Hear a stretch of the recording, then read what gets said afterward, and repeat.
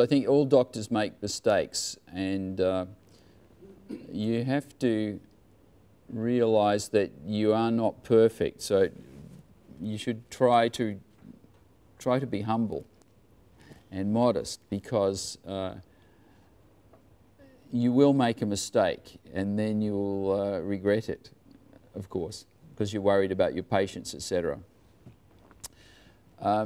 But you shouldn't take it to heart, because you're still trying to do your best. And I say to my, taking it back a level with when I'm teaching my intern something, and maybe the intern is trying to put the IV in, and the patient, he's not very good at it, he's missing the vein. He's sticking the needle in, he keeps saying to the patient, oh, I'm sorry, I'm sorry. What's the word, Chinese word for sorry? Dubichi? Yeah, dubichi. Anyway, but I say to the patient, I say to my interns, never say you're sorry, because as soon as you say you're sorry in small things like that, the patient knows that you're not very good. And you are trying to do your best and help the patient.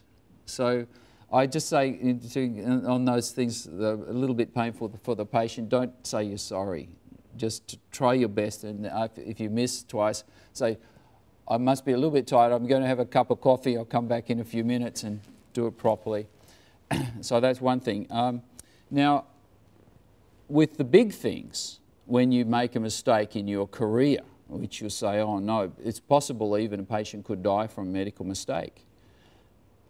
You have to realise that that can happen by chance, or maybe it's a serious mistake that you made, but you want to continue with your career, so you have to get over that hurdle. If you spend your whole life now worrying about that mistake, then you can't be a doctor anymore. You can't practice if you worry about it too much. So you have to solve that problem, put it behind you, try harder, study, do some more study in that area, get some more skills, and go on.